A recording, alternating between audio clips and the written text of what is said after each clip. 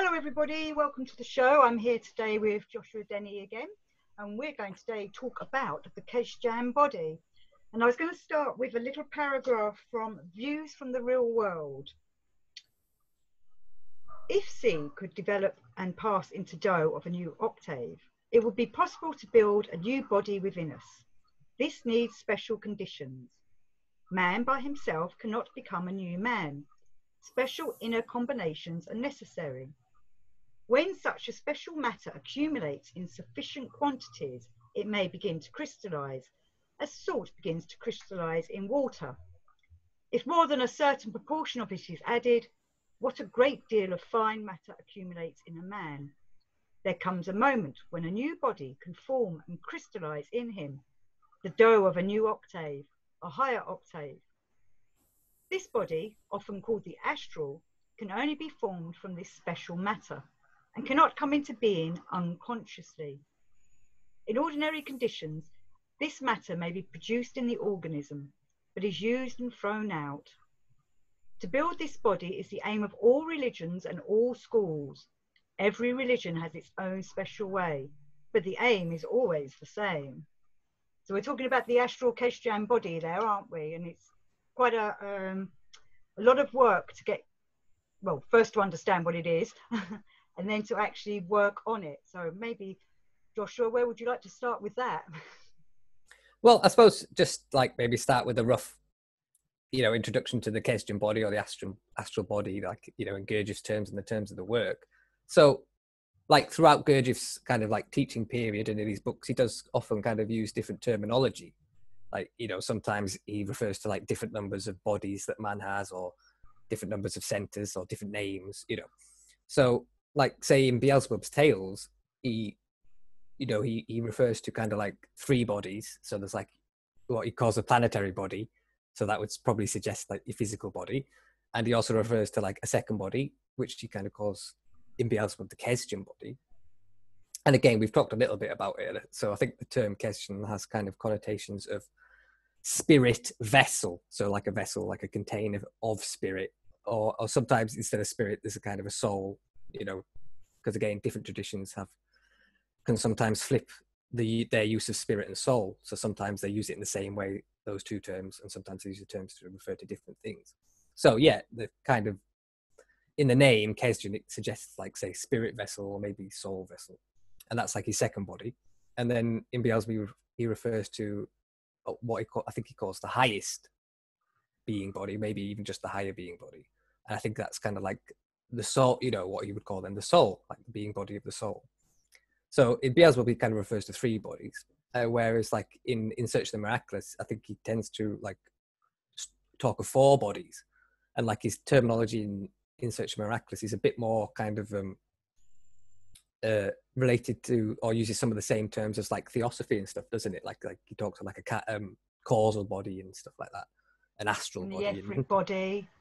Yeah, so he uses some more similar terms in Search of Miraculous to like theosophy and stuff. So like again, in comparing those kind of two terms, I would suggest that like what he calls the Kesdjan body in Beelzebub would probably be like a combination of kind of the astral and mental bodies in the terms of like theosophy, or like the terms of Steiner. So I think it would refer to like a combination of those, the astral and the mental. And like, again, people could ask the question, why, like, does he refer to different numbers of bodies? Or like, why does he sometimes say like man has four bodies, or, three bodies, or sometimes he says man has like three centers, or sometimes he says like seven centers, So, and people can think that, can try to like reconcile, those two different like terminologies and try to like,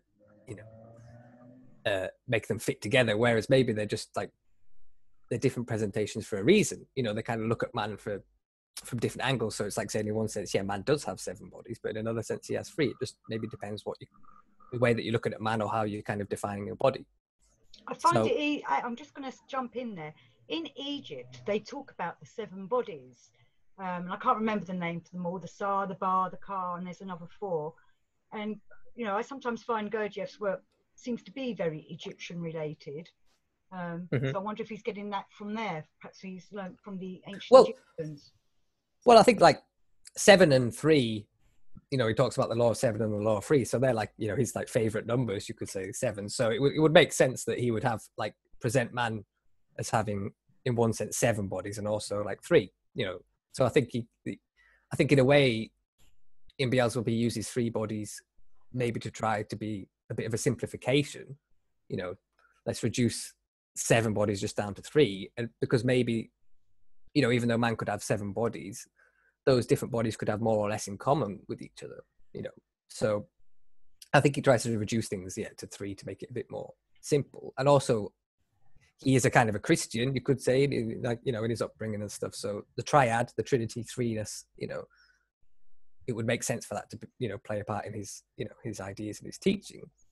And so the sense of 3 bodies also kind of corresponds to that idea of like 3 worlds or 3 domains. Again, a lot of different teachings can have that idea that there's like 3 realms, and, you know, one set of terms for that can be like body, soul, and spirit. So again, like this idea that man is, you know, in himself, he's not just like made of one kind of nature. So like it's not just like a homogeneous, you know. And so he has different natures, multiple natures, and also then because he has multiple natures, he kind of participates or is like made of multiple worlds, you know, that actually have different natures. So again, that in the, you know, the fourth way teaching, like in Search for Miraculous, I think there's a chapter somewhere about cosmoses, and he kind of says that knowledge, like the teaching of the fourth way, you could say, and stuff, begins with this idea of cosmoses. So trying to get an appreciation that the, like cosmos, you could say, could be another name for world or domain. So trying to get an appreciation that there are actually reality, then the universe, whatever your experience, is composed of really different domains that are actually different, although they're related. They are actually really different realms. So like, just taken simply, you could look at your experience in terms of like your mind and your feelings and your body. Like these 3 aspects like are present in my experience. And though obviously at one level my experience is a whole, those different aspects of thought and feeling and sensation do appear and are experienced to be really different. Though there is some sameness to them, there is some real difference. So when he talks about the Kesdjan body, or let's say the astral body, then I suppose, I suppose we should say something about the astral. Astral, doesn't it kind of refers to the stars, like you know, it's kind of like stellar in the word astral.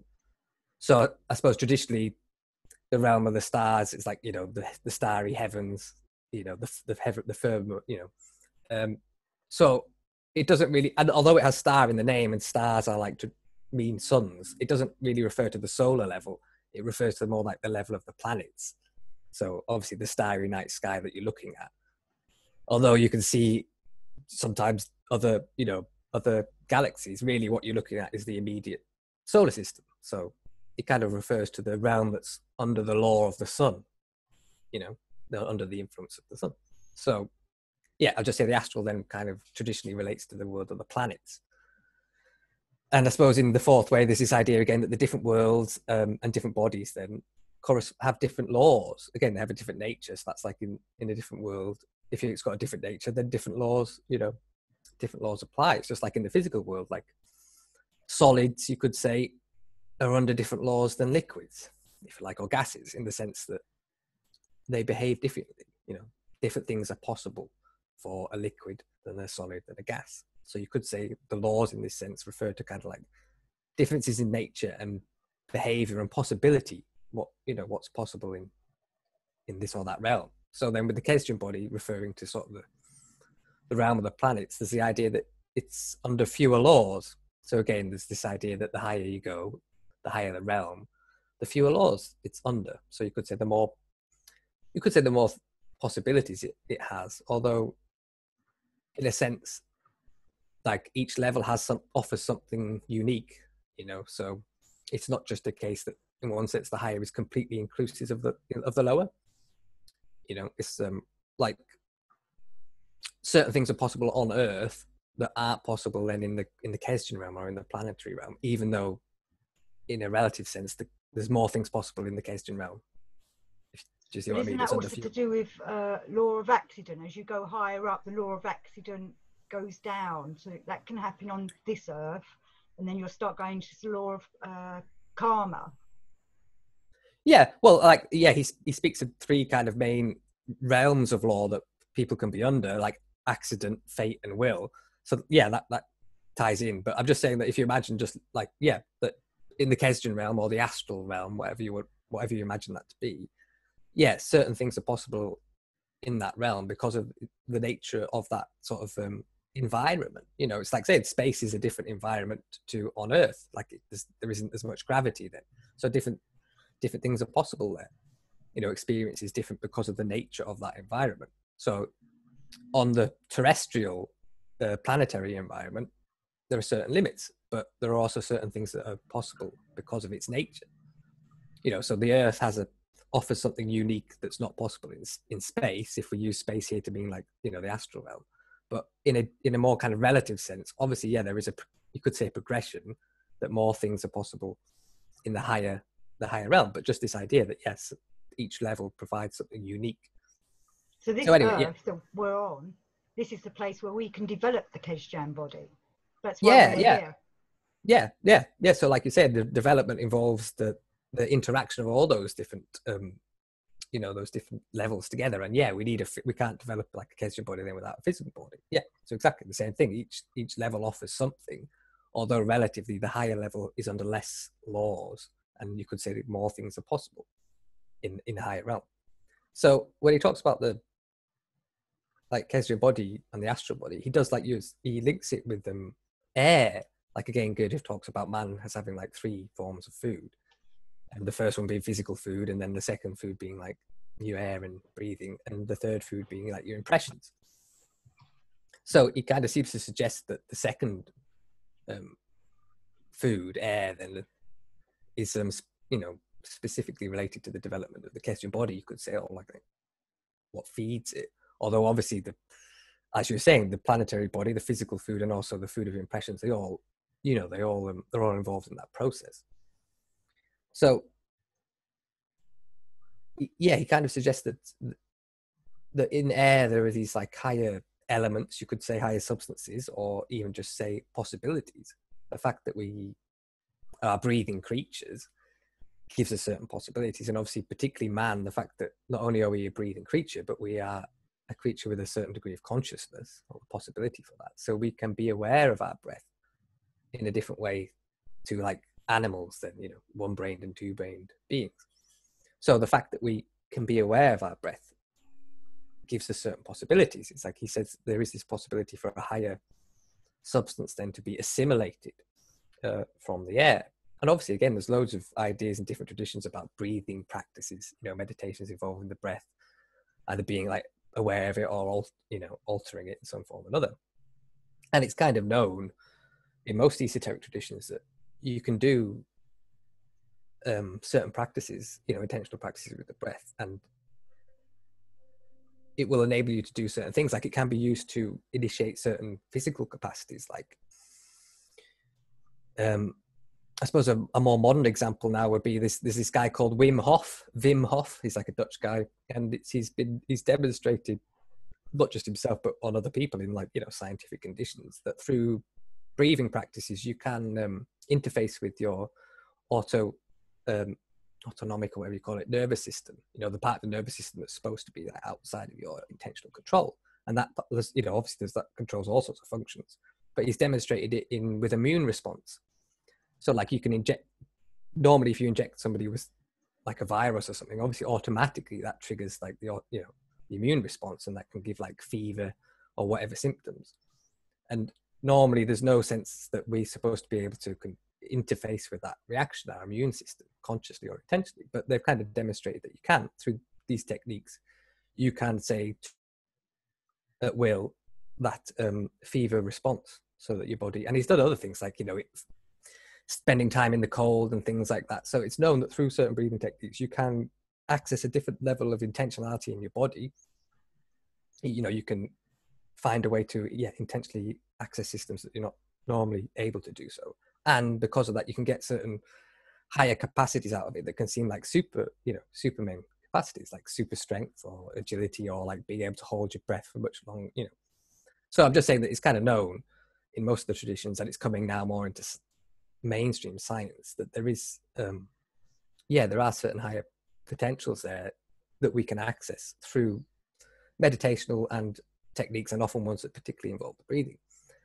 I've always found it interesting, Alexander David Neal. Have you ever read her books, Alexander David Neal? She went out to Tibet in the 1800s dressed up as a man and lived with the Tibetan monks, and she used to say about how they'd go running or jumping, hopping across the plateau, you know, which to us would take hours to walk, but they'd just run across it. But she said it was how they developed themselves before they went in their breathing meditation, or if they were in a cold area, they'd breathe in and ignite themselves inside with fire, you know, not real fire obviously, but they're telling you through their breathing, and they set the fire off in their solar plexus and spread it around their body so that they stay warm. And that was all breathing technique, she was saying. So like Gurdjieff speaks of the Kesdjan body, the astral body, then saying like one of its main foods is air, and that there are higher potentials in air that we can, you know, access. So it's like saying, a more conscious interaction with breath, with air, whether that's in the form of like, you know, some intentional practice, or even just trying to be more aware of it, that will cause changes. Like there could be more obvious changes, like things like that, or maybe even subtly, like just over time through having more awareness of my breath, like maybe not, you know, messing around with it necessarily, doing intense practices, but even just being more aware of it daily, that like he talks about something, you know, being deposited in you over time. So he doesn't tend to advocate Gurdjieff like very many like meditations with the breath in terms of like altering it, but he does although he did give breathing exercises to people, like different people mention it, the Fontainebleau, that they did practice, you know, altering the breath, but there were specific exercises for that person, weren't they? Which is where I think a lot of his exercises are not meant to be for everybody. Well, there were some that he gave to like everybody, like they did in the group together, and there was other ones that they were, you know, given individually. But I'm just saying that he in one sense he warned against it as like a general warning, saying, well, be careful, you know, if you're engaging in altering the breath, because obviously you could mess around with something that you're not supposed to in a negative way, and obviously you could cause yourself problems, you know, like stop your breathing and stuff. So he does like give out a quite stern, you know, warning on that, and says the best thing like is to do nothing, you know, if you don't know what you're doing, or like if you don't really know, or, you know, you'd have to speak about trust, wouldn't you? If you were giving exercises from somebody, you know, else who you thought was a master, then obviously you'd be like taking it on faith that the exercises that they were giving you weren't good. You know, you'd have to make that decision yourself. So I'm just saying he does warn against it. He almost says don't do anything, you know, unless you know what you're doing, or you think you were the master, because it could, you know. But he does advocate being aware of your breath, like just in a passive way. And so a lot of the exercises of the work involve they do involve intentional attention a lot of the time to your body, but on dividing your attention. And usually one of the aspects of the inner exercises will involve an awareness of the breath, either just like generally as part of your whole body, or like specifically like dividing your attention to part of your breath and maybe part of your attention on something else. So a lot of the inner work exercises in the fourth way do involve your breath in some way, you know. So they are, you could say, breathing exercises, but they're not intentionally, you know, altering the breath. But some of the, you know, like J.G. Bennett, who was a pupil of Gurdjieff, he did bring some breathing exercises that I think he got, some maybe he developed himself, and some he found from like Sufism and stuff.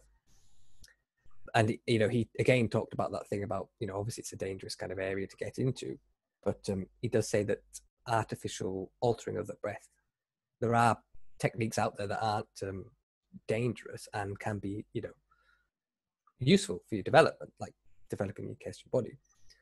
So I'm just saying in the work there are some breathing exercises, and he did use some, you know, artificial altering of the breath, but most of them are just passive. So he says that the breathing is like the main food of the Kesdjan body. And I suppose the other main aspect of the Kesdjan body, or how it's like developed, is the sexual substance, doesn't he? He kind of talks about the sexual seed being the seed of like the Kesdjan body. Is like, you know, he says that instead of sexual seed giving birth to a child or manifesting, you know, externally. It can manifest internally in a new form of being, a new life, or this like new body. Which But is something again, I've never quite understood how you do. And I've had many people say very weird ways of how you would do that. I bet, yeah. Obviously, looking at people like Crowley and that, they used to say the seed was sacred and he'd like to have a Tommy tank all the time and be donating that to the gods, but not to himself to develop his higher self. But he wasn't, just going on about Crowley for a moment, he wasn't looking to develop his higher self. He was looking to contact his higher self. He saw it as a different thing, that it was already out there to contact. Where what Gurdjieff's saying here of the Kesdjan body, I believe, is we've got to develop this Kesdjan body, which is what you're saying. These are the ways to do it. Yeah. Well, yeah, I'm just saying that. So on one hand, a big player in this second body is air in some form, like some digestion of air or some changing our relation to air in some way. That's like one part of it, big part of it. And then the other big player that he seems to suggest is, or one of the big players, is this, like the sexual substance or the sexual, you know, the sexual center, the sexual potential. Now, obviously, the sex center isn't just limited to like the physical act of sex, because it, you know, what is the essence of sex is kind of like creativity, creation, like, you know, a form of creation anyway, giving birth to a new life. So it's one form of creativity. But so you could link that with just the essence of creativity. So like you could look at art. The sexual center can express in a creativity in art. It could express in sport. It could express in, you know, and like it kind of suggests that, yeah, obviously the sexual energy can manifest in a negative way, or we can use it in a negative way, not in its appropriate way, where he kind of says that it manifested a kind of what do you say, like a kind of in an intensity, like a heightened intensity of activity in some domain. Like maybe if you're the sexual energy manifested in, like if you're a sportsman, maybe you get really amped up like before a game and you maybe really aggressive, and if you lose, you like, you know, you smash up your you know, your dressing room or something like that. Or maybe it can just make you really heightened concentration or really productive, like you're a painter and you're just like, you know, churning out loads of material. So it plays a role in creativity, it like in all the different ways that creativity can express. And also, but of course that can manifest it in a negative way, like, but there is a positive there is a positive kind of sexual element to creativity, like any, you know. But obviously that doesn't mean that has, like, when we say sexual, we just mean at the level of creativity. There doesn't have to be any sexual kind of thoughts or feelings or sensations involved in the activity of the sex center. So I'm just saying the sex center goes beyond what we know as sex as the physical act, and sex in terms of sexual thoughts and sexual feelings or sensations. Yeah, just like it's to do with creativity. And also that it's often linked in some of the diagrams. It's like the sex center, obviously it's placed at the lower, you know, the sexual area, but it's often connected with will. So again, will can be like a creative force, you know, a kind of a power, and also can become a kind of individual power. Like each woman, each man has a sexual potential, a potential for creativity to some degree. So it's like you have an individual, it's your individual access to creativity, or the individual form of creativity. Of course, that's different to, like, you know, the creativity of God, but it's still one form of creativity. So again, there's all sorts of ideas about how you can interact with your sex center then, like, you know yourself, all these ideas about manipulations with the sexual act. But I would say most of those ideas, again, they're limiting the sexual seed, the potential, to just the physical act of sex, rather than this more general sense of just creativity, you could say, you know, in some area. Or creativity, as you were saying, is linked to the will, isn't it? Your willpower is, hopefully you're creating something with it, so you want to direct that energy through your will. Yeah. And like both, I suppose both air and sex then, or have a particular connection with your body. They're very, like, you know, they're very tangible in a way, very somatic, you know, like breath. You know, breath is one of the main, like if you draw some attention to your body, then your physical presence, breath is one of the main things that will be, you know, in your awareness. So it's a big it's a big stimulus, you know, like that process of breath going in and out. It's a lot of nerves and things are being constantly stimulated by the breathing process. So it's like one of our main means of connection with our body, you know, regardless of whether we're being conscious of our breath or not. The fact that breath is going on is one kind of means, you could say, of almost anchoring, you know, our attention to the body to some degree. I mean, obviously, like in a more general sense, the breath is like the means of anchoring the life force to the body, or the soul to the body. You know, like there's that idea like, oh, when you sneeze, you say bless yourself because the soul might come out, you know, because the soul is like seen as something that's like constantly flowing, you could say, into and out of the body, or like through this, the breath, the fact that the breath is coming in and out, it's like maintaining, giving the soul access to the body, you know, keeping the soul I in. never knew that about the sneeze. I always thought I was always told you say bless you, because when you sneeze, you're sneezing the devil out. Well, I like what you say better. Well, it goes both ways. Like, yeah, obviously sneezing and stuff can be like connected with the illnesses, you know, it can be one sign. So like that could be like, obviously illness in previous times has been like, could be like the action of a devil. So like sneezing can be caused by a devil, or can be like the devil coming out of you, like, you know, your body trying to expel the devil. But yeah, it's still in a way, even with it being linked to the devil and sickness, the sickness is more related to the soul. Like when these teachings talk about sicknesses, they usually say it's at the level of the soul, and then that can express in the body, you know. So there's still that connection between the breath and kind of the soul then, in both those senses, like of sneezing to keep the soul in, and also like the devil coming out or whatever to protect it. So anyway, so yeah, I was just going to say the breath, that's like one big player in connecting to our physical body, or you could say it's one main player in connecting our like mind or attention or our consciousness to our body. I mean, it's an obvious thing in a way, isn't it? That obviously, if my breathing is altered, like if my breath slows down, at some point I'll pass out. So there's an obvious literal kind of physical connection there between like breath and your consciousness, that depending on what state your breath is in will determine what state your consciousness is in, you know. So it does suggest that, yeah, a higher state of consciousness, there'll be a difference in your breathing, you know. That doesn't necessarily mean that there'll be a physical difference, like that maybe in the rate. It could be like, maybe it'll be faster or slower, there could be some physical change to it, but more that your experience of it will change, you know, how you're aware of your breath, like where you are in relation to it, or the actual somatic experience of the breath can change. Like again, it's known from a lot of meditations and stuff that even if you're not doing anything with your breath, maybe you're just like sitting down trying to clear your mind, or maybe just being like one pointedly focused, lots of people will notice that the breath will change. Like generally over time, the more kind of relaxed you become, or the more focused you become, the breath will become slower and can almost like come to a stop. Like people can sometimes freak out in long meditations because like the breath can appear literally can't stop, and stop for a long time. And also like a lot of Zen and like Taoist meditations and stuff, they, you know, again, they'll be aware of the breath, and you can get to that point where like the inhale and the exhale kind of become one. Like you get to a point where you can't tell the difference between the inhale and the exhale, so it just becomes one movement instead of like two movements.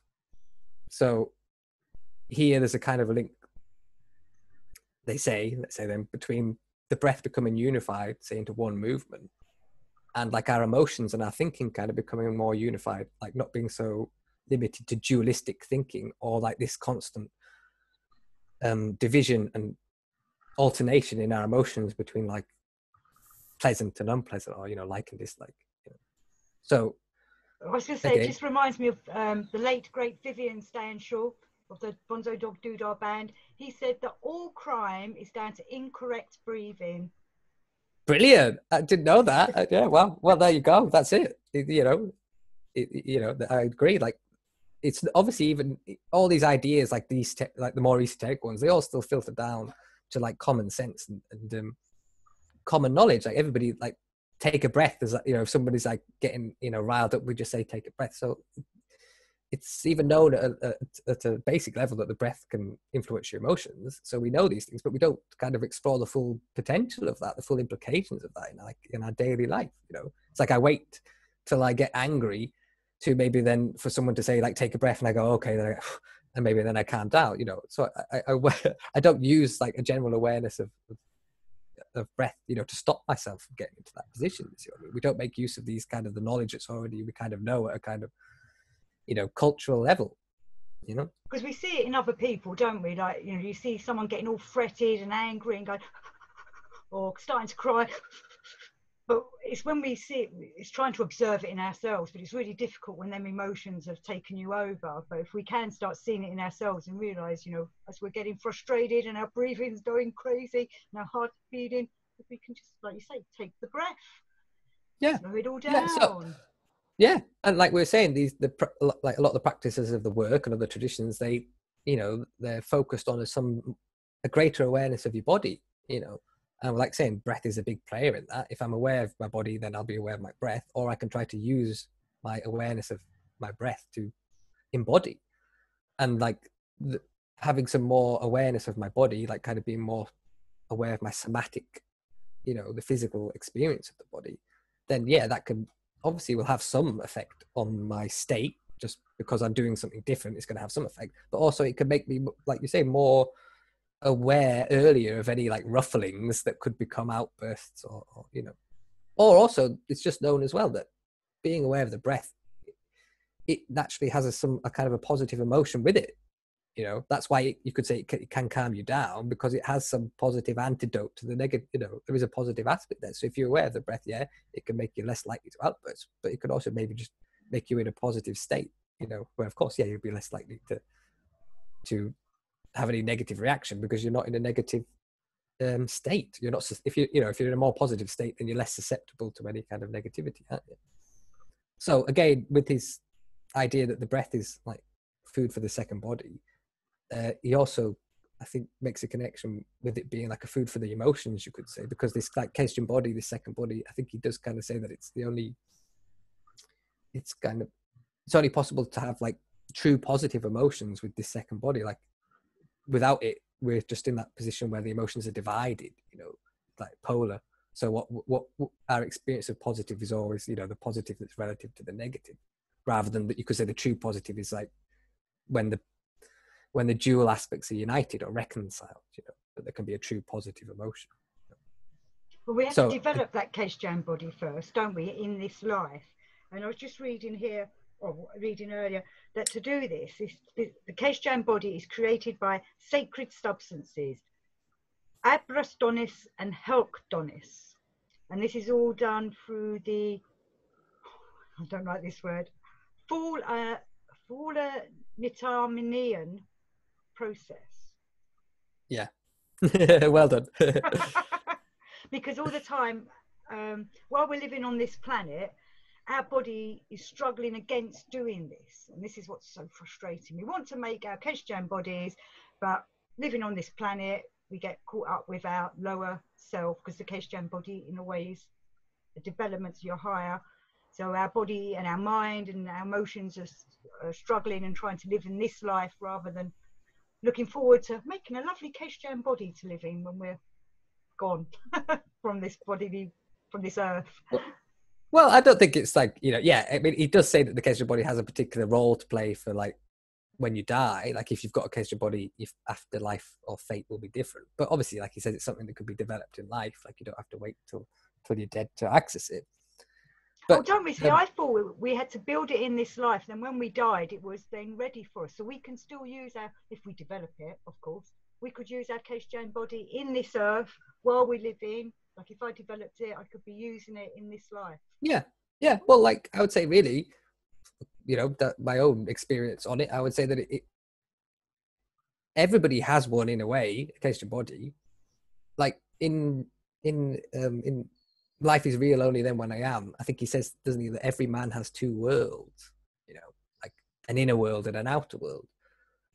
And I would say that the Kesdjan body pertains to the inner world, right? Like the second of those two worlds that every man has. So you could say that everybody has a Kesdjan body in a way, that everybody has an inner world. So it's like everybody has some, you know, think of it as a material, then whatever that inner world is made of, say it's a different material to the outer world, let's just say, then everybody has that material, and that's the stuff that say the Kesdjan body can be formed from. So it's like different experiences can obviously, like, you know, sometimes he talks about us having atmospheres. Like, you know, imagine that there's like an atmosphere around your head related to your, you know, thinking center, and then one around your heart relating to your feeling center, and then one just generally around your body, you know, your body center, you know. So every experience causes like fluctuations in that atmosphere, you know. You know, it could maybe change its shape or change the kind of activity that's going on it, you know, change its color, let's say. Then, you know, imagine it as like a chemical reaction. Experiences different, the different experiences are like different chemicals, and they react differently with the chemicals that this atmosphere is made of. So it's changing shape or its nature all the time, being stimulated in different ways. And maybe in certain what we take to be like higher states or more positive experiences, that inner atmosphere takes a kind of a certain shape, or maybe becomes a bit more substantial in its nature, you know. Or maybe if you imagined it as being a mix of different colors, it's like it briefly comes into a kind of a spectrum, like a rainbow. So like in higher states, it's like you're in a world of coherence, substantiality comes into a bit more of appropriate order, and that's like a temporary kind of like almost taking shape of the Kesdjan body, I would say. So it's like we all have a Kesdjan body in the sense that we have the stuff that it's made from. So you could say we all have a Kesdjan body, but just in different like states of development. Like some teachings talk about that second body as like being in us in an embryo state, you know, like the same way that you know, a woman has the baby in her. It's like so like when the embryo is formed, like the organs are in a different place, aren't they? Like in the physical baby and stuff, they like the heart, like I think the heart's like on the head, and it drops down over the course of the baby's, like, you know, gestation. So they say that this second body is like in us in a kind of a similar way. It's like the embryo. So we've got these different organs that this second body is made from, but they're all like kind of diffuse. They're not in the right, they're not connected. You know, the embryo is not formed yet, and they have to come together and be formed. But I'm just saying that, so in one sense we've all got it, but it's not the full body, you know. So that's like a transformation that can take place. Okay, because that makes sense of something that I was reading also, that where is it? So this is from All and Everything, page 764. Have I got the right one? Let me just check. Sorry, I had it written down. Why Kesdjan was being formed. Oh, sorry, I'm mucking us about now. I had it all there and now I've lost it. So, from such cosmic results, exactly similar forms began to be coated in their common presences, at first from the substances transformed by the sun and by other planets of that solar system. So he does say that they had the similar, yeah, you have got the similar form in you, like you say, like an embryo then. Yeah, I'm just saying that we've all got the, like, okay. we could just say everybody's got the stuff that the Kesdjan body's made from, because it corresponds to the inner world, what he calls the inner world. And that stuff that it's made from is constantly like becoming more solid and less solid, like it's fluctuating all the time. And when it becomes more solid, that's like it becomes more like the Kesdjan body. Do you see what I mean? Or like operates. So like some transformation can happen. Like he talks about the powders in the retort. Like there's like a vessel. It's got these different powders in, and they're constantly like moving around. They're not fused together or stationary, you know, in their respective places. So that's like that transformation can happen. The stuff of that inner world some transformation can happen where it can kind of fuse, so it's not so much, you know, in flux at the whim of whatever's going on around you.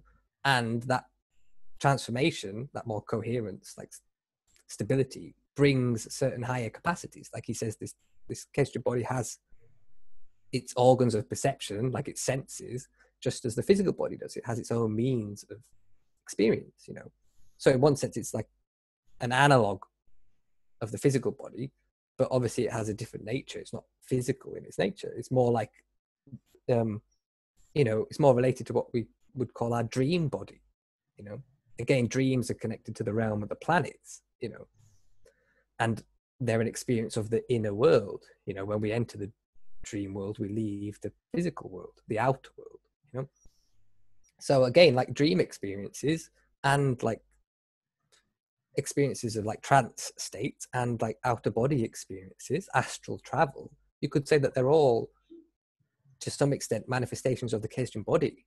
Like somebody might just be born with their inner world in maybe a greater state of coherence, or maybe just with a bit of a talent in some particular area, just like people can be born with physical talents. So maybe that gives them like a natural capacity to astral travel or something like that. And you could say that's like a capacity of the Kesdjan body, like it's maybe something that one of its organs can do, So in that sense, we all deal with the Kesdjan body or the astral realm all the time. It's part of its inner world. It's part of our experience, just as we're all dealing with the physical world. Like he says, we all live in two worlds, but the common man isn't really as aware of his inner world as he is of his outer world. We're more like focused on the senses. That's where our attention is more kind of but our task is to work on that Kesdjan body. That should be our aim. Well, yeah, like you could think of the Kesdjan body as developing some more kind of like stability to your inner world. Like most of us, I suppose, if we try to be honest with ourselves and like observe our inner world, most of the time it's not very you could say focused, but or ordered, like, and it's at the mercy of what's going on. Like sometimes you might be lost in a daydream and come back to yourself and then remember what you were doing. So it's very dream-like, I would say. Our inner world in general, there isn't like, it doesn't have much stability to it, and we don't have much intentional capacities. Like most people report when they first start trying to like direct their minds or engage with their minds in some more intentional way, that you meet a lot of resistance. So we don't seem to be given much like automatic capacities in regard to our inner world. It's like we have to come to develop them, and that's like what a lot of this work about the inner body is. It's like developing your presence in your own inner world, like what you're able to do, your abilities in your inner world, gaining some more capacity like over that. So that's like that refers to like your interactions with your body in terms of like sensation. Like again, this idea that you can develop the sensation capacities that you're given. So like even in sense of intentionality, as we're born, we're only given a certain number of muscles that nature has allowed us, you could say, given us intentional access to. If we want to, it's probably like 50 out of 200 or something is what we have access to. And if we want to get access to the others, we'd have to do some form of work, an effort to try to, to gain access to control those muscles, which we can. Like certain athletes and stuff can gain access to more through their, years of work.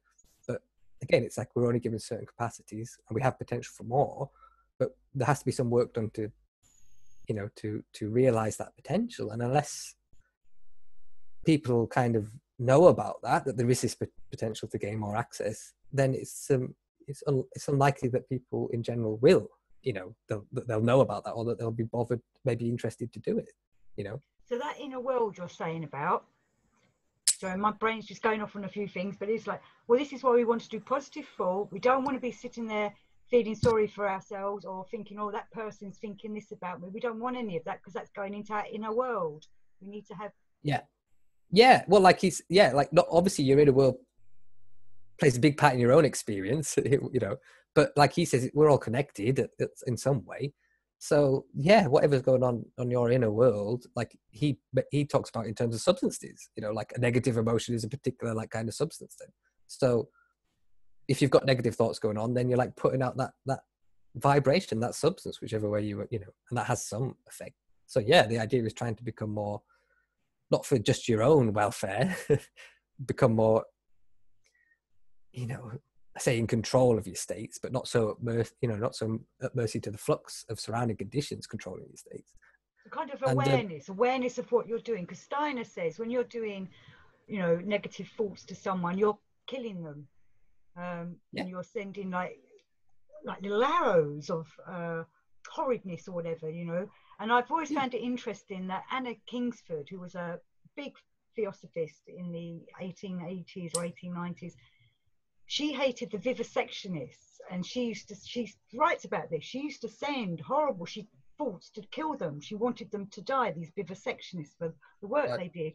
And she died very young, and they say her energy was drained from doing all this, sending horrible, you must die thoughts to these vivisectionists, when instead really what she should have been was perhaps sending love to them, and perhaps you know, trying to get them to have wisdom or to open up to what they were doing, to think about them, to work on their conscience, instead of, you know, I hate you for doing that to the little animals. You know, I understand, I don't like what they did to the little animals, but, you know, we mustn't be sending, you know, we can do it in modern day, all these people that want to kill all the people that are against whatever they believe in. It's just not right. We shouldn't think like that. We should try and send them sympathy and understanding thoughts, or that they can somehow open up to that. And love, of course. Love is the most important. Yeah, well, I mean, like talking of Steiner, then, like, yeah, his idea is, I mean, it ties in with what we were saying earlier about the different worlds and levels of worlds, and that the inner world is kind of more real, you could say, then, to the outer world, or that, you know, just if you were talking about levels, it would be at a higher level than the outer world, in which case you could say it has slightly more authority, or it's just like it's a big player in what happens in the external world, you know, like things come through, you could say, come through the inner world, the mental world, before they come into the, you know, the physical world. So obviously whatever's going on in the mental world will have physical repercussions, is influencing the physical world, and obviously it's obviously influencing your own mental world and other people's mental worlds. Like we say, we interact with each other through our physical bodies and presences, you know, our outer world. We meet each other in the outer world, but we're also at the same time meeting each other in the inner world, you know, these two worlds. Which is very true. He does say that the inner world is the real world, and we're living in the reflection of it. Steiner says that the astral body in the inner world is the real body, and our physical body and our etheric bodies are just reflections, and they're here for whatever reasons. He gives different reasons for that, but he's saying we don't need to develop the astral body. We're supposed to be developing these bodies. Our astral body is all perfect up in the astral world. So that's I find that slight difference with him and Gurdjieff, but there's still a kind of a connection to it all. Yeah, well, like we say, there can be slight differences between like what he's referring to in terms of the astral body and like what Gurdjieff refers to as the second body. Like I said, maybe what Gurdjieff refers to as the Kesdjan body is kind of like the astral and the mental body together, you know, in terms of like Steiner's terms. Because Steiner also has the 7 bodies, but I can't remember the names of them all.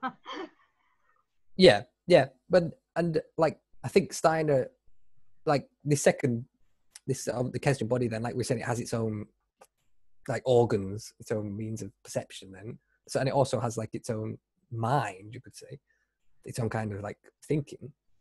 It has its own blood as well, doesn't it?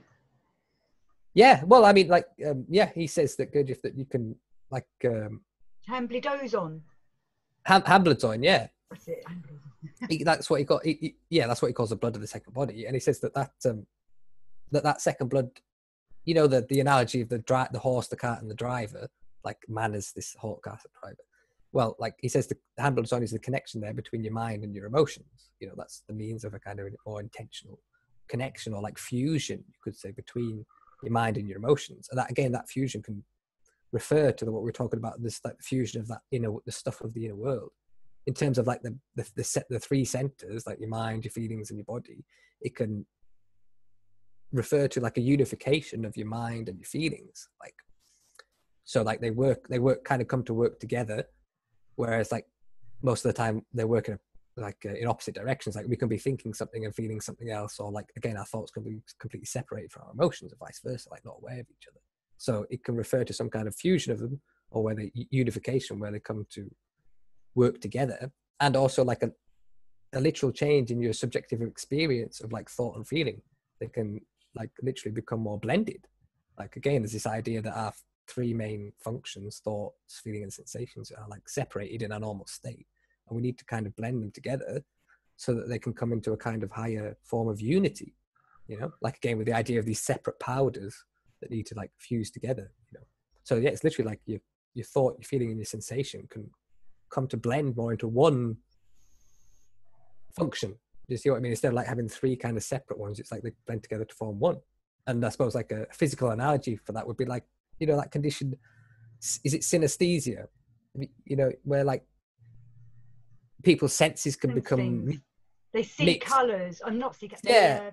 Well, sometimes, colours. Yeah, it could be. Yeah. Different ones can get blended. Yeah, different ones can get blended together, which is kind of like strange for us us, they're normal people, to try to imagine imagine what that would be like, you know, like imagine if you suddenly went from our, say, normal experience of the senses, where each of our senses is kind of like separate from the others, and obviously so, though they are related, but we can distinguish them apart. They're not kind of like blurred together. So imagine if we suddenly were dropped into like the experience of a person who has had that synesthesia, like that suddenly, like you were tasting the colors, say, like, you know, it would be quite disorientating and overwhelming if you were just like dropped into that experience, you know. So I would suggest that in some of our higher, you know, experiences that come to us, it can be like that. We're achieving a higher level of synthesis or blending between like our different senses, but not our physical senses, like our three senses of our thoughts, feelings, and like emotions, you could say, you know. So again, I think Steiner talks of that in a way. Like Steiner talks of this inner world as like the spirit world, he calls it a lot of the time. And again, spirit has the connotation to this Kesdjan body, like the world of spirit or spirits. And I think Steiner talks about it as like almost a world of thought, you know, and requires the development of thought to kind of access, you know, or that Kesdjan body has a different kind of thinking, you know, to our normal thinking. And that can be, again, partially that thought is more blended with like our body and our feelings. So thought becomes like much more real, you could say. You know, because sometimes our thinking can be more vivid. Like, use the example with dreaming. Sometimes people can have really vivid dreams, like where everything is like hyper real in the dream, like sensations or colors or whatever textures. And then they maybe have other dreams that are just you know, a mirror of the physical world experience, or even lesser, you know, more vague, you know. So there can be that, you know, that difference in level, but there can be that hyper reality to sort of experiences of the Kesdjan world. Then, like thought becomes much more vivid, you could say, or it's just much more invested with sensation and feeling. You know, I've got a question that's just suddenly popped in my head from what you were saying about that. Do you think other people can see other people's Kesdjan bodies? You know, if they've got the sight to see it. Or do you think we can see our own Kesdjan bodies? Or is it's in us and around us, like you're saying, so we can't see it? What if I put my hand up and I had a Kesdjan body? Would I see it around my hand? I think it, like, there's problems here because, like you're saying, like, take the idea of like the 7 bodies in that one, or like there's the idea of like energy sheaths, you know, so one being within the other, like Russian dolls. So there could be confusion around which like energy sheath it would be that you were seeing to begin with, like you know. And I would suggest with the Kesdjan body that, well, I suppose there's that idea that the more inner or higher sheath that's developed, that's going to have some influence on the lower sheaths, or the more external sheaths, if you like, whichever way around you want to put that. So yeah, you could say that if you were a person who could see auras, let's say, then you would probably suspect that someone who had a Kesdjan body, that would reflect in some difference in their aura, but that doesn't mean that the Kesdjan body is the aura. Do you see what I mean?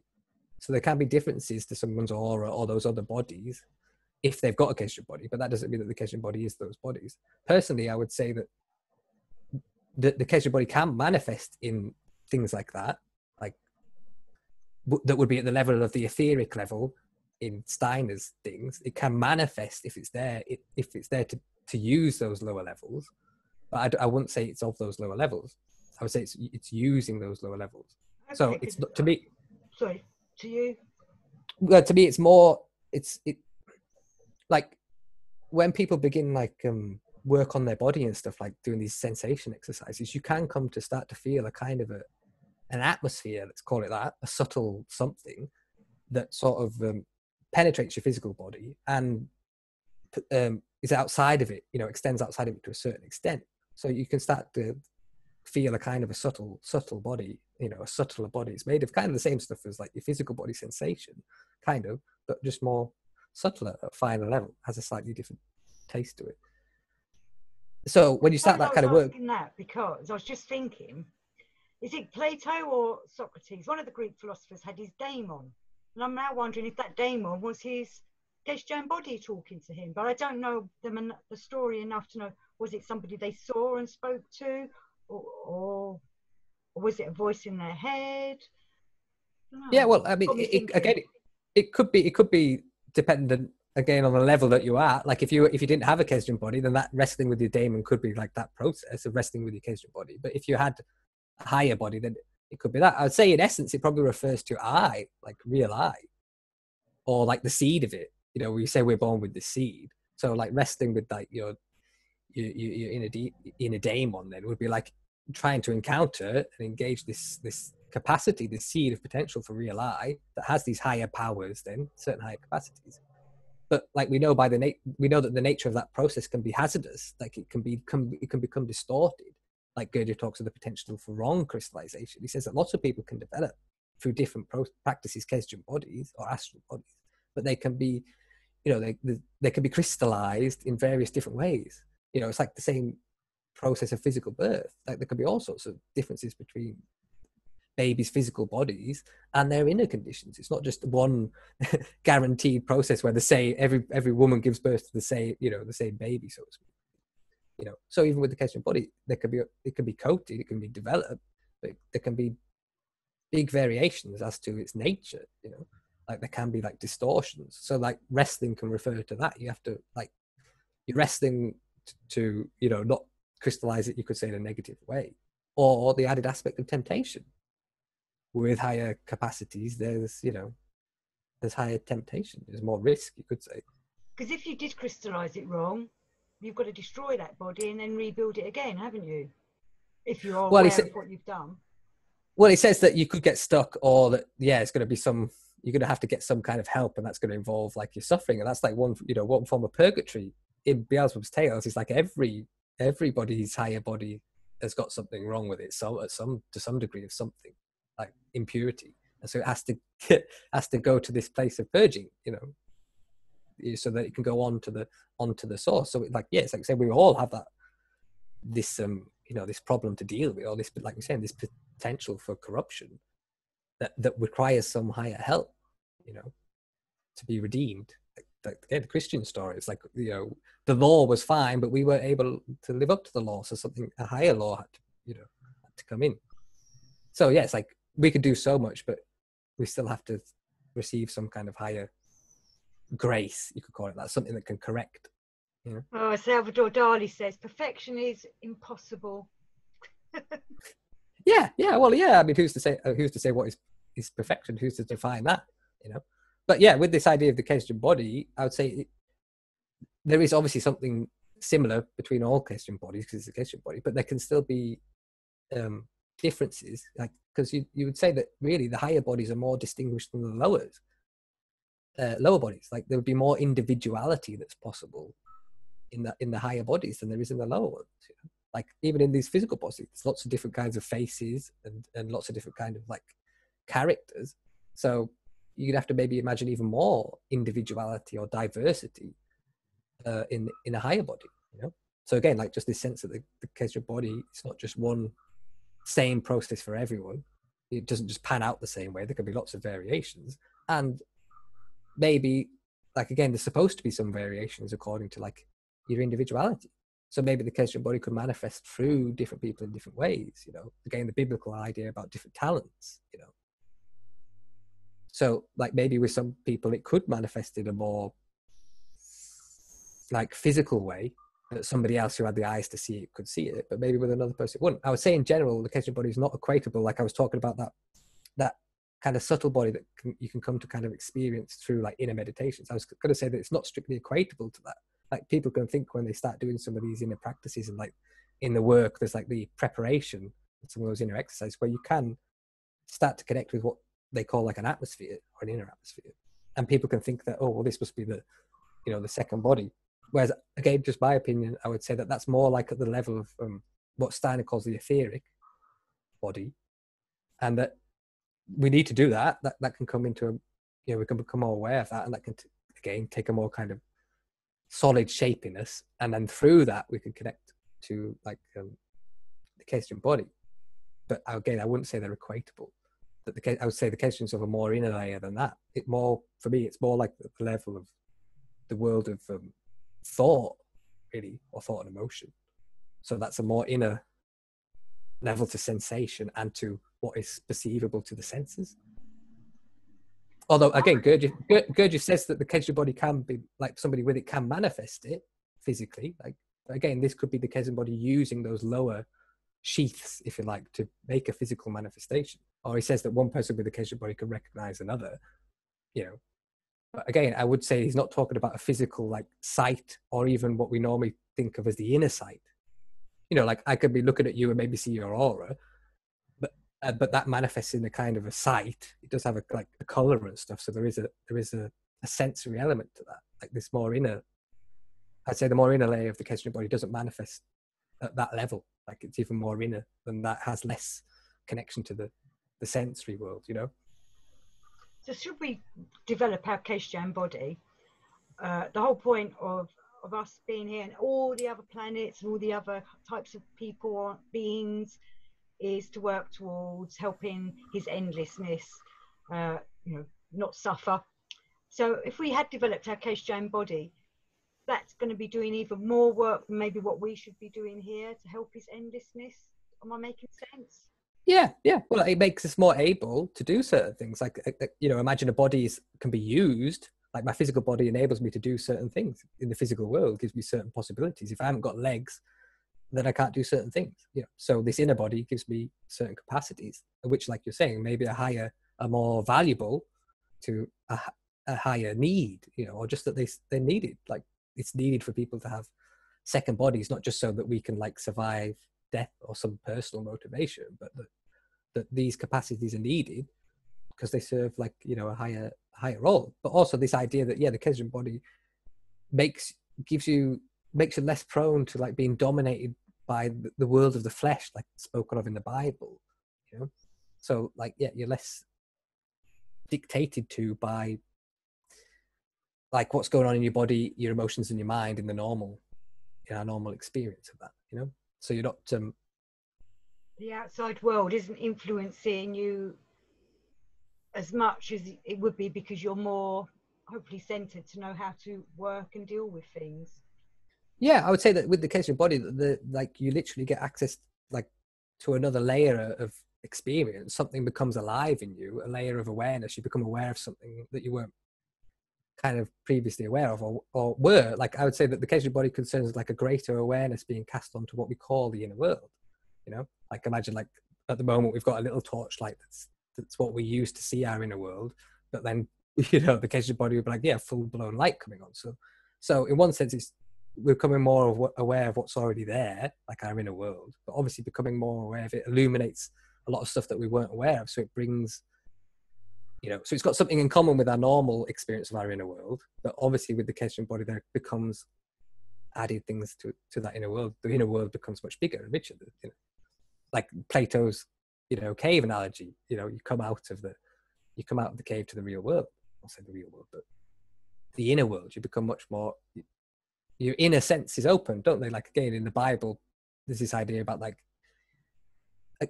that your spiritual senses are kind of still blind, or like puppies. Some animals are born with their eyes closed. So it's like we're engaging with the spiritual world, but our eyes aren't fully opened yet, or those organs are still yet to develop. You mentioned earlier the diagrams, and I wanted to say to people, the diagrams you were talking about, these are all in Ouspensky's, is it In Search of the Miraculous or The Fourth Way? I think it's both, actually. Yeah. I think it was A Search of the Miraculous, but there's probably in the other one as well, yeah. Because I did have a more Ouspensky quote. Where is it?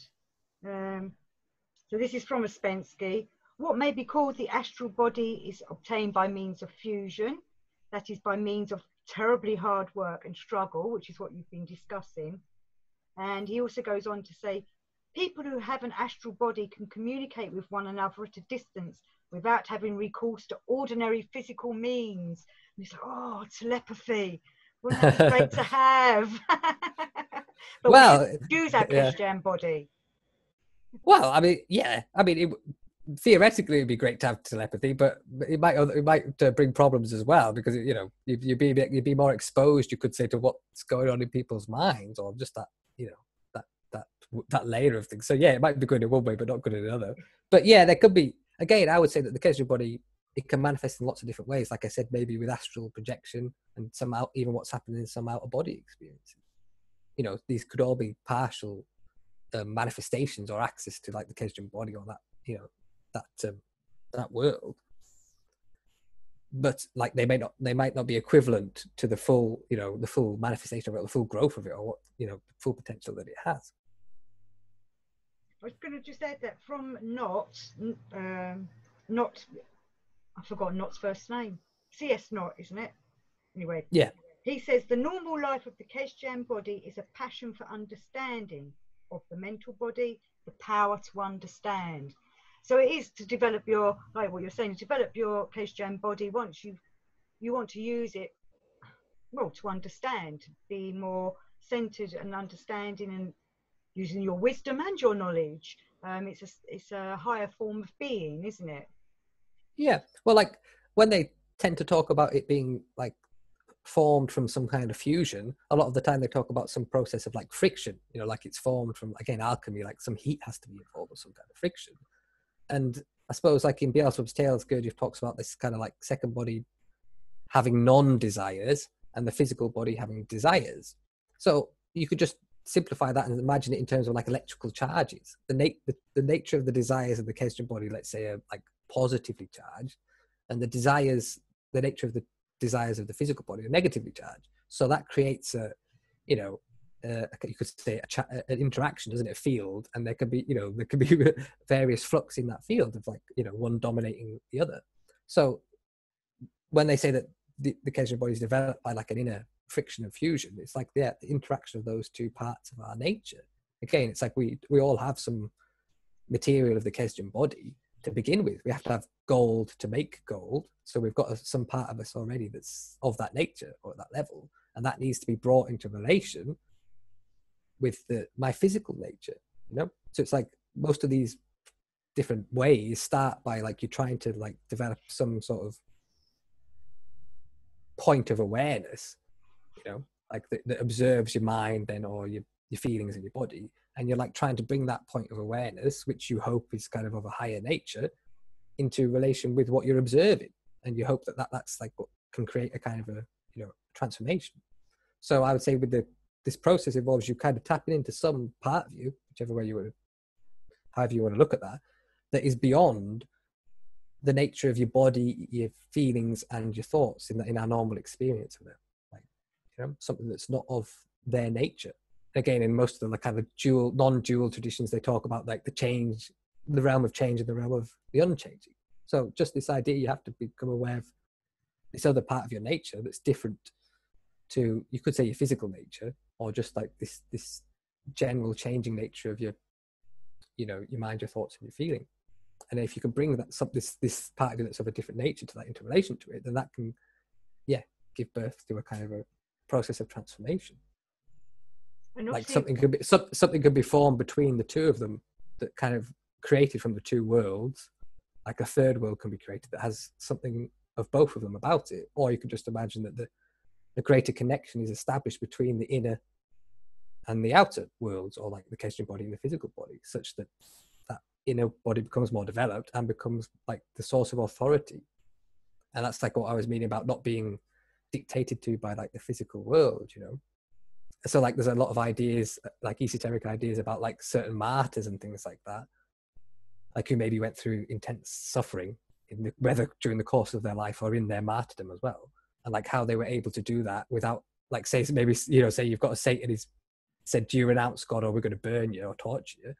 And he says no, and then they put him, you know, through the torture, and he doesn't renounce. So like people can have questions about like, you know, how that's possible and stuff. And one idea is that, like, again, if this other side of you is developed, you're not so much at the whim of like the physical nature and all that can come with that, all the kind of physical sufferings and, you know, just that kind of thing. You know, you're not at the mercy of the physical world, you know, because you've got this access to this other part of you. Or like the idea with the Buddhist setting himself on fire, you know, it's like another symbol for that in essence, you know. Because I think that's also the thing that I've been reading a lot about Tibetan rebirth and reincarnation, and they explain the difference between the rebirth and reincarnation. And most people say reincarnation is, that's what's going to happen when you die, you get reincarnated back. Well, they're saying no, that's rebirth. But if you develop yourself, which I think this is what this Kesdjan body is about, so that when you die, you can focus that you're dying, you know you're dying, you're moving on, then you can put yourself into that Kesdjan body, and that's when you do, that's true reincarnation, because then you can direct where you're going next. If you come back to this earth, go on to the next world. But most people, when they're coming back, that's just normal rebirth. And I just wanted to add, in it's saying that when we do die, obviously they're saying if we've developed a Kesdjan body, we can go into it, but that doesn't last forever. It's called the Ishmech process.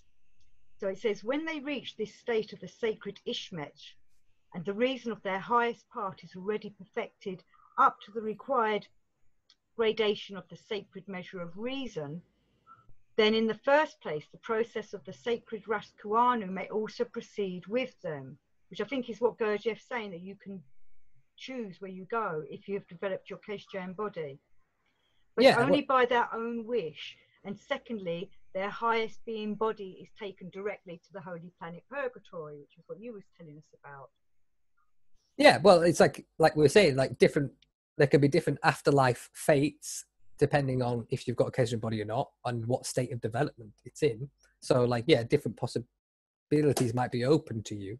Let's say, depending whether this body is there or what level of transformation it has. So, yeah, so it might manifest. You know, that potential might manifest in some cases by like a possibility of a choice to physically kind of reincarnate. And like Gurdjieff does mention a few different possibilities. Like he says some Kesdjan body can be kind of come like attached to the Kesdjan body of another person who's still physically incarnated. So it's not that they become, in that instance, it's not that they become that person, but they become connected to them, attached to them in some way, and they you know, become into a relationship. You know, so yeah, there's probably quite a lot of different possibilities there. You know, that in terms of reincarnation or different forms of that. You know, like I think we mentioned it again in one of our other talks. Like it might even be possible for one Kesdjan body to kind of partially manifest in multiple people. You know, or like have a connection to multiple people's Kesdjan body, or again its seed. You know, our inner world. But all I was going to say is, yeah, I would say that Kesdjan body, obviously, yeah, that'll have a difference on our experience of death, a moment of death.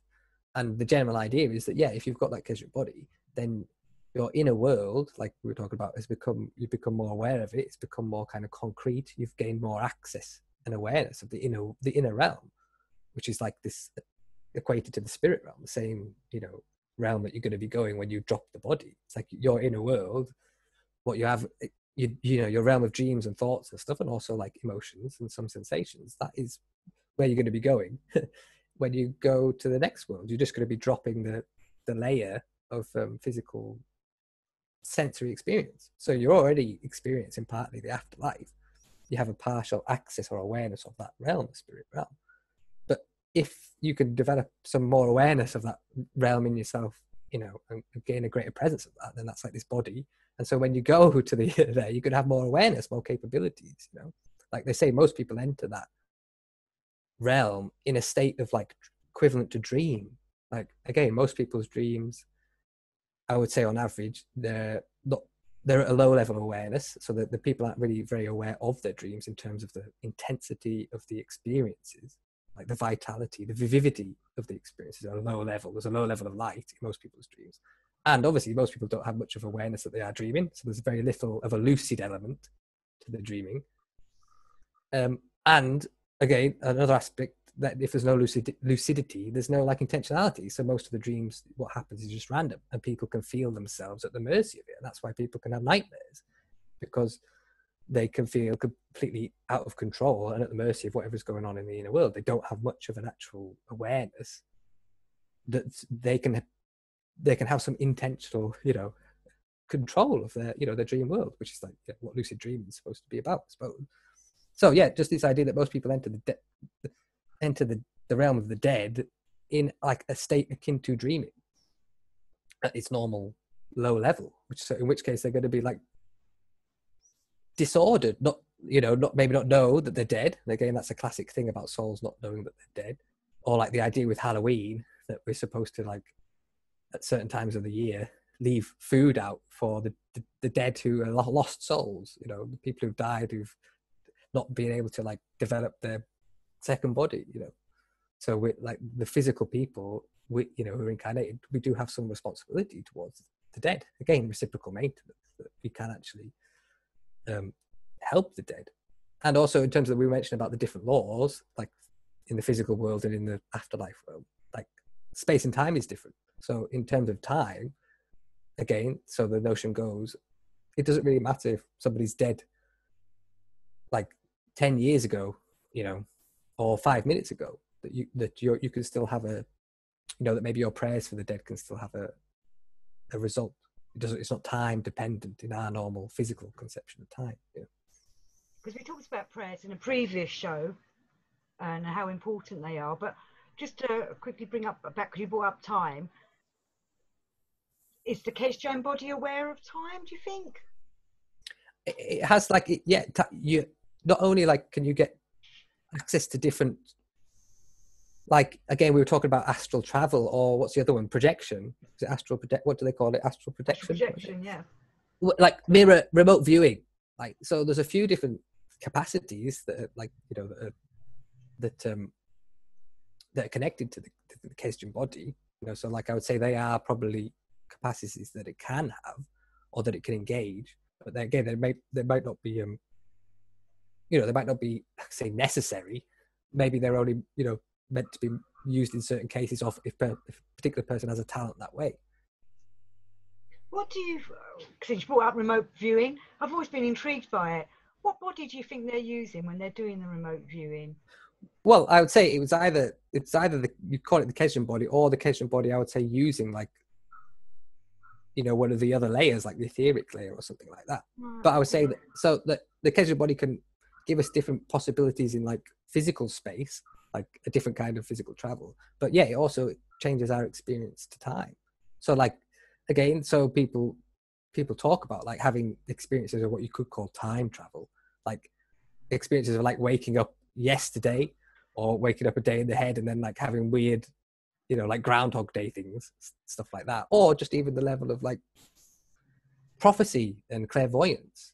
Like, you know, you can, you know, you've probably had experiences yourself where you can either have an insight into that something's going to happen, or maybe dream it or whatever, and it does happen, you know, and consistently and regularly, in which case it suggests that there's a different order of, you could say, time to that inner world, you know. Like, well, there's a different, all going on at the same time. It's all time happening at the same time. Because the reason I asked that question was I've read quite a lot of biographies on remote viewing, and some people say it's not astral traveling, and I'm thinking, when I read about it, it's like, but this sounds just like astral traveling. But then astral traveling, there is no time, is there? Because everything's happening at the same time. But when I spoke to people that astral travel, when I was learning about it, they say they're not astral traveling into the past or the future. They're astral traveling in the present. You know, perhaps they go to the moon or something. Yeah, like we say, there could be different levels of this. Like remote viewing is generally you're accessing a perception of the physical world. You're just getting an insight into what's going on somewhere else in the physical world. So that you're only interacting with the physical world in terms of content with that one. But with astral travel, you can be maybe doing the same thing, like flying over London or whatever, something like that. But you could also be accessing the other astral realms. So you could be going to other realms that aren't of the physical realm and interacting with other beings. Mm-hmm. You know, so that's another layer of it, isn't it? It's out of, you could say, out of the body in terms of it's out of the physical world, but it's not just like that level of being able to like float around the physical world or having a different kind of spatial connection to it, you know? But I would say there is, I was just going to say there is time in the astral or spirit realm. It's just like a different order of time almost. Like that's why you can have like experiences of clairvoyance and know what's going to happen like in the physical world, how you can have an insight into that, because you could say then, yeah, okay, then in the astral realm, maybe that event has already happened, or that the event has a different sequence. So there can still be time, but just a different like kind of time. Okay, I find this interesting because for me at the moment, I used to read Dolores Cannon years ago, but I've started watching her on YouTube a lot. and hadn't really understood how she got in touch with Nostradamus. Because I don't know if you know, she wrote books about her talking to Nostradamus. I have no bits of it, but not much. Yeah, no details. Yeah, and I found out, you know, how it was all done. It was like one of the people she was hypnotizing turned out to be one of the one of the students of Nostradamus. So she did past life regression, Dolores Cannon, on this woman who turned out to be a man, student of Nostradamus. But Nostradamus knew somehow, because he's a great magician, that his student was having some kind of interaction with somebody else. So he said, I want to talk to the person that's coming through. And that's how he got to talk to Dolores Cannon. And he was saying, well, all time's happening at once, you know, even though I'm here back in the whatever it is. And she's back in the 1990s, I think it was. And that's why he helped her understand his quatrains. And now there's all this talk of, this is why some of his quatrains haven't come true, because she's interacted with him and explained what these quatrains mean, people were able to stop the ones that were going to happen after her. So I find that all quite interesting, that if time's all happening at once, we can still manipulate it. Yeah, well, again, there's like say there's these different levels, you know, or these different worlds, and like you could say each world has its own different kind of like time and space. So, and like you say, there's interaction between those levels. So yeah, that's why there's always from the physically orientated perspective, there's always issues with like prophecy and stuff like that. Like issues, like a lot of the like the supposed masters who make prophecies, they like never come true. But that's only to the physically like orientated eyes. You see what I mean? And you could say that again, there can be other reasons why that they cannot come true, because there can be like interaction going on between the different levels. I mean, that's an old one. Gnostics say that again, that the incarnation of Christ, that moment is the start of time. So then it, you know, that's like time starts at this point, and then the past is, you know, being created, and the future at the same time. They're both emerging from that center point, you know. And there's the idea that the Christ is interacting in history, so it's changing. Like the past and the future aren't set in stone; they're changing. Like again, Ouspensky had that idea. And this is why we have the Mandela effect. Yeah. But I'm just saying that there's always issues like with the interaction of those different realms, like say in the realm of the spirit and the realm of like prophecy and stuff, and the physical world. So like, and Gurdjieff's thing, isn't there? There's always tensions between the worlds, and they're never like completely reconciled. Or just the idea that if you don't have a suitable kind of means of access to that other world, then yeah, it's always gonna appear like contradictory to you. Or like say those prophecies and stuff is never going to appear to make maybe sense to you, or it's going to seem contradictory because you don't have the, you know, the kind of access to that level or of that language almost. You know what I mean? Like the level that the kind of world you could say that those prophets and stuff are talking about might not be the physical world, really.